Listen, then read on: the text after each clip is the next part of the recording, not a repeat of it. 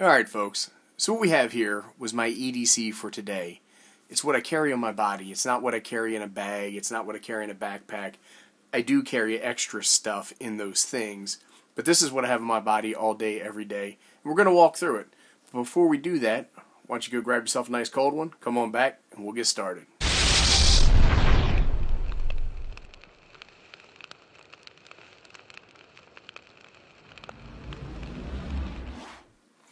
Alright, so hopefully everybody made it back.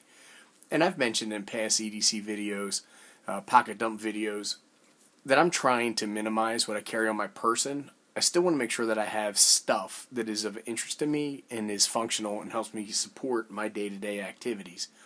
That being said, I do carry a sling bag, sometimes a backpack. It really depends. An EDC bag that has other things in it, like battery chargers, cables, cords, and stuff like that.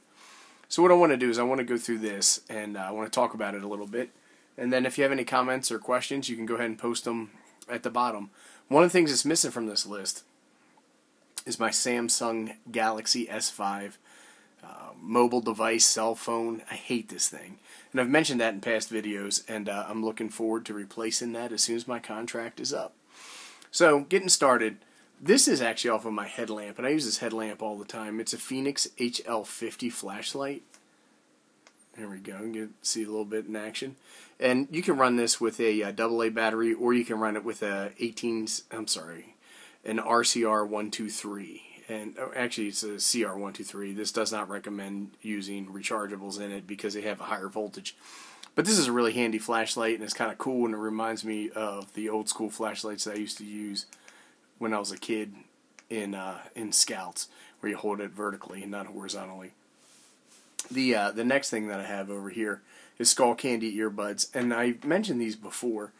And I've used Bluetooth earphones and earbuds, or whatever you want to call them, but I really prefer the cord. And I know that it's like a tether that kind of gets tangled up and makes a mess everywhere. But I use these not only to listen to things, like when I'm watching YouTube videos or if I'm listening to podcasts and stuff like that, but also to handle phone calls. And I spend a tremendous amount of time on the phone because of my job. I actually spend more time talking about work than actually working, so I'm kind of lucky that it worked out that way. And then here's my Fisher Space Pen. And these things are great. I don't know if you guys have these or not. They have refillable cartridges, and I was unscrewing it instead of opening it up. But I've had this for a few years. It's very durable. It doesn't get scratched up, and it works great.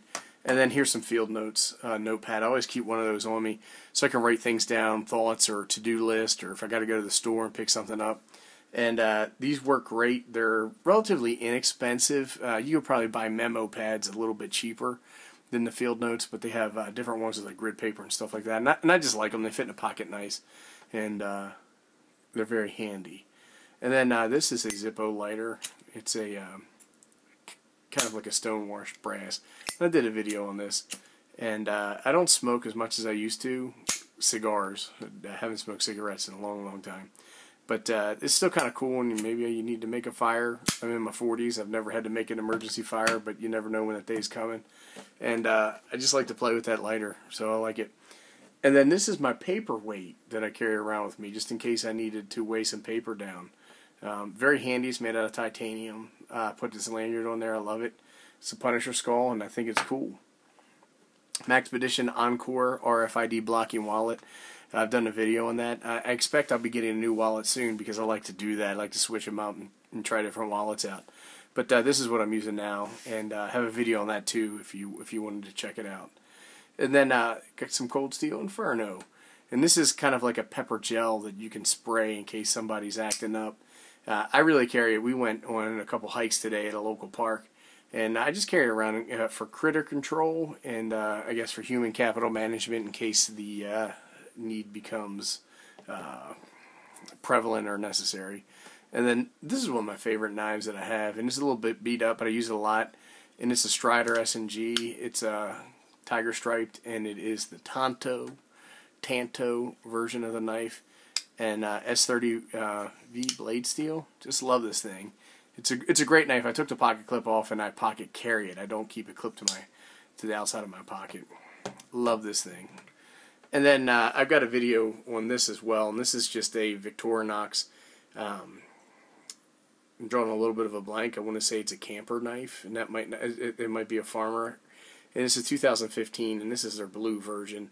And I really like this thing. I mean, here's a regular blade that it has on there. And the big reason I carry this is that, there's the blade again. Oh shit, well maybe I can't remember the big reason I carry this. It's a little bit bigger than the Cadet that I used to carry. Here's an all. And it's just a handy EDC knife. It's a little bit bigger. It's got lots of capability. It's sheeple friendly, and I use it all the time. This is replaced. I had 3 campers, and this is now my #1 EDC blade at this time. And the last thing that I have is this is a Southord Lock Pick Kit. And I carry different things depending upon what I'm into or what my interests are at the time. Here's some tension wrenches, here's some picks. And right now I've been spending a lot of time picking locks, just trying to develop that skill set. I don't know if I really want to call it a hobby, but I just think it's a kind of a important skill to know. So I've been carrying this with me because every time I see a lock I'm like, oh damn, maybe I should try to pick that real quick. Now here's kind of like a bonus item. This is a Baofeng, it's a UV5RE Plus.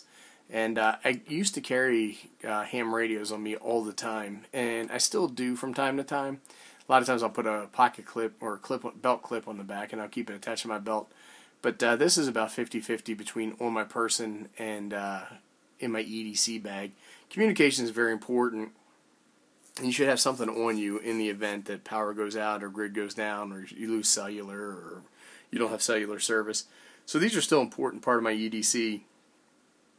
But I'm starting to run out of pockets, and like I said earlier, I'm trying to weigh down my EDC and carrying a little bit less. So these generally are riding in the EDC bag and out of my person. But still a very important piece of gear, piece of kit. And if you have something like this, I would encourage you to carry it. So anyhow, that's it. Just want to do a quick update. Thanks, everybody.